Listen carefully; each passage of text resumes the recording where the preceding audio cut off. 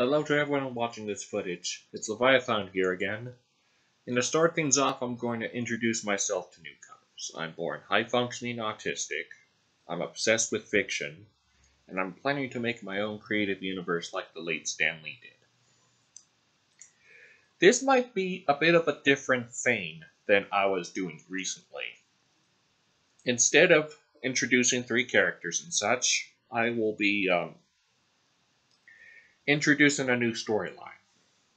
And if you don't know some of the characters, then I recommend you could check out the previous ones that will explain the characters that are mentioned in this video, as many of them as I can for the time being and such. I'll try to make this storyline that I introduce as satisfying as possible in terms of quality and such. And if I ever start hesitating or anything like that, I apologize. Just please forgive me about all that. And if you guys bear with me, I'll introduce the story to you. It's only like 2 pages long, so it shouldn't be that much of a concern. Here it is. The Occurrence. Created and copyrighted by Levi Corsi Ames, December 28, 2020.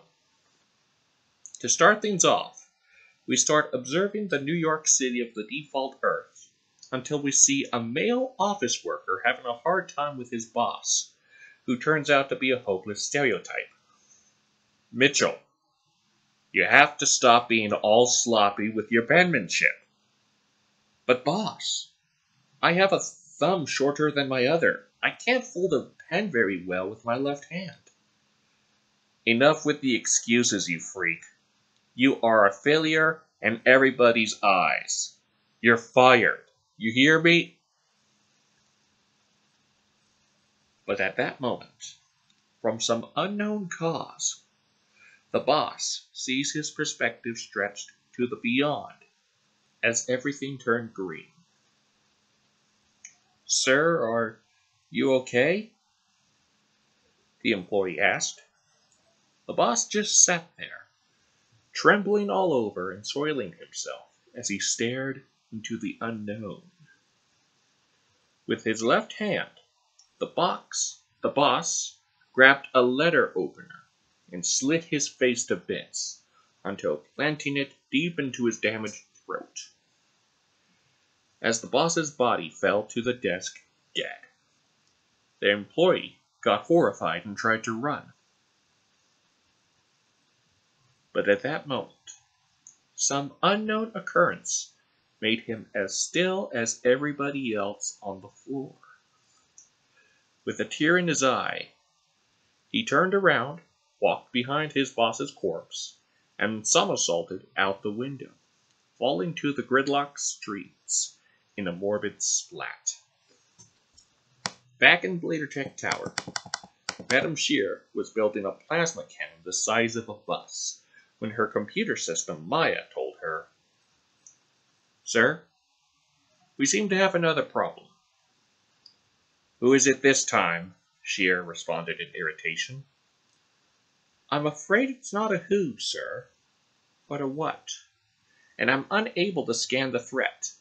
You see, just in the past half hour, people around the world were losing control and performing mass suicides from an unknown psychological source. And Maya enabled some monitors showing worldwide. We see people setting themselves ablaze, damaging power stations, getting mutilated by random animals, and people slitting their vitals left and right. Shocked of all this, Shear laid silent until getting an emergency call from the Blue Man Clan Sky Carrier. On board the Sky Carrier, the Master was dealing with her employees as they got affected by who knows what.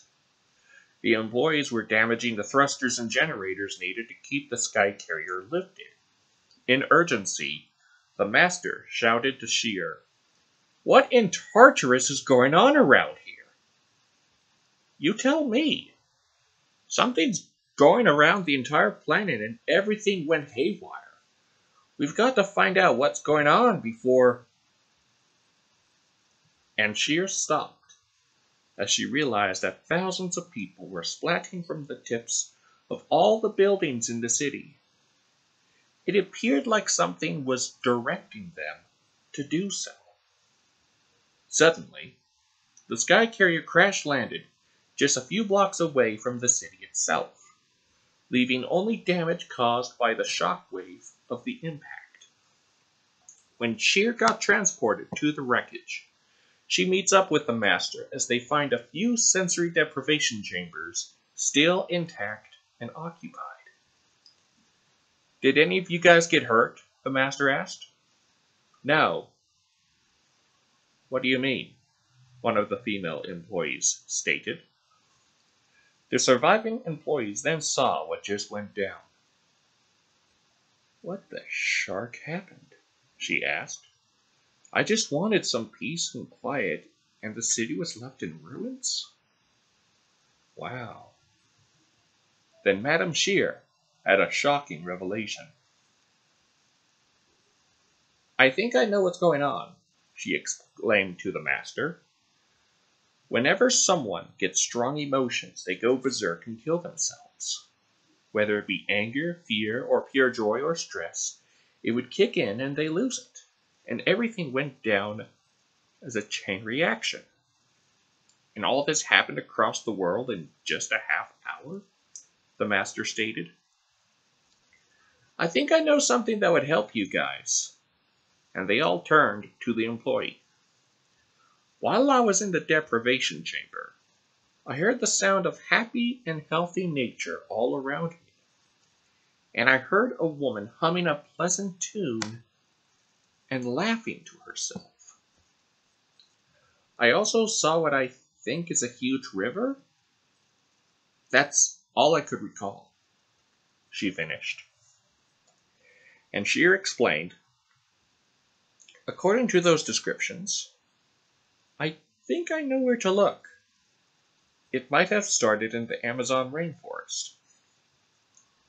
When Shear, the Master, and the employee traveled to the Amazon via Maya's transporters, they found that all the wildlife was nonchalant about what was going down in the world.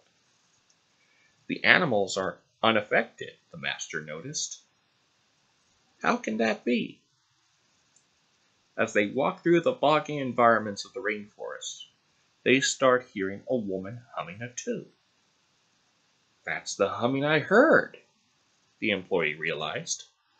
When they pushed the ferns out of the way, they saw a woman relaxing in a small segment of the river.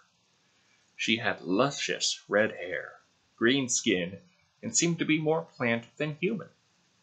When she turned to the three, she batted her tiger-like eyes and smiled her red lips as she greeted them with a vine-like tongue. "Hello, children," she said with a smile. "What made you decide to visit the domain of Mother Nature?" she asked with pride. "You're Mother Nature?" the employee asked. "I sure am. And let me ask again if you don't mind. Why have you come?" Annoyed, she started. "There's something going on that's making people kill themselves across the world. Do you have anything to do with this?" Hearing the message, Mother Nature stared at the three with developing irritation in her eyes. "Of course," she admitted. "I was seeing how disgraceful humanity was to my health, and to help balance the planet's life, I decided I should correct those flaws. You see, I amplified all the plants and atmosphere that would make all humanoids end themselves out of fear or rage. I had to do it because I love the life on this globe, and I cannot let it go desolate." Losing it, Madame Shear jumped into the water and placed her fingers around Mother Nature's throat. "Stop this tyranny. It's not healthy," Shear stated. "Please don't do this, child. If I die, the entire planet will perish and become unsustainable." "Well, Mother Nature, you think what you're doing was right for the planet, huh?" And Mother Nature sighed in grief and stated, "Okay, I will stop the occurrence. But you have to promise me this. If anybody starts hurting me again, I'm switching it back on. Okay?" And the master replied, "We cannot promise that it'll truly stop, but we will make sure of it." "It's a deal," Mother Nature promised.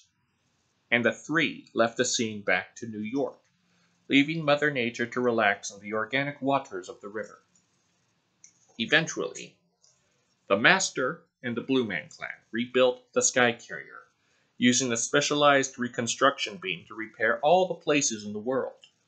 Then Reaper, an incarnation of mortality, brought all the victims of the occurrence back from the dead, in order to restore the balancing scales of the cosmos.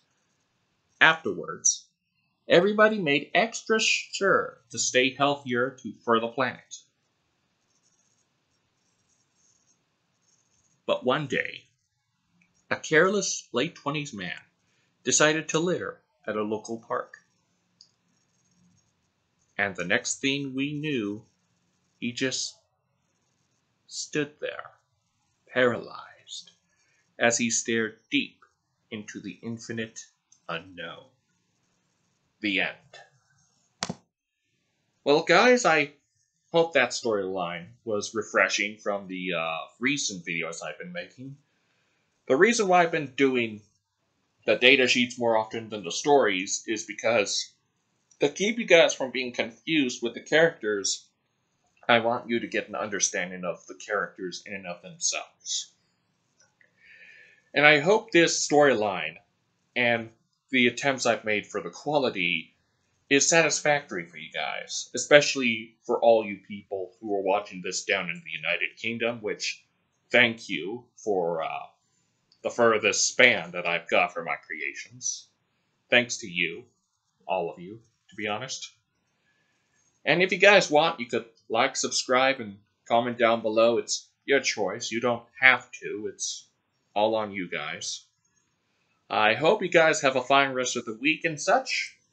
And until next time, in transmission.